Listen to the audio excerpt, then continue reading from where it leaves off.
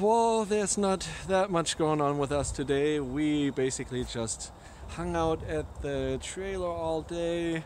Kids went to the playground a little bit, did lots of school stuff, waited for this guy to be fixed and finished.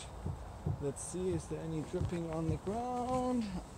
No, nothing new. I think the leak is fixed. Yay! So happy about that. And when I was about to pick up the truck, the phone rang and I thought it's the truck people. But no, it was not. It was actually the casting agency for...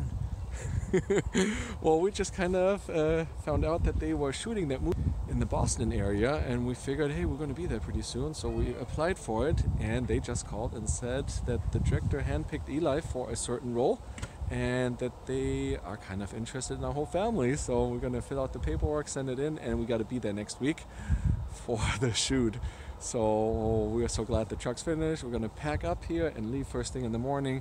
We're going to hit a couple of sites on the way, and then we'll just be driving 800 miles out to Boston area.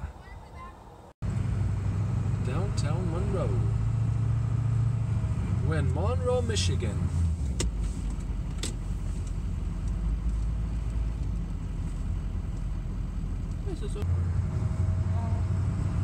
Oh, look at that nice theater. Ja.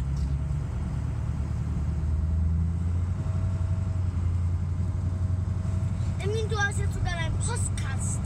Guck mal, wie schön das hier aussieht. Das ist jetzt... Emmy, einer hat alles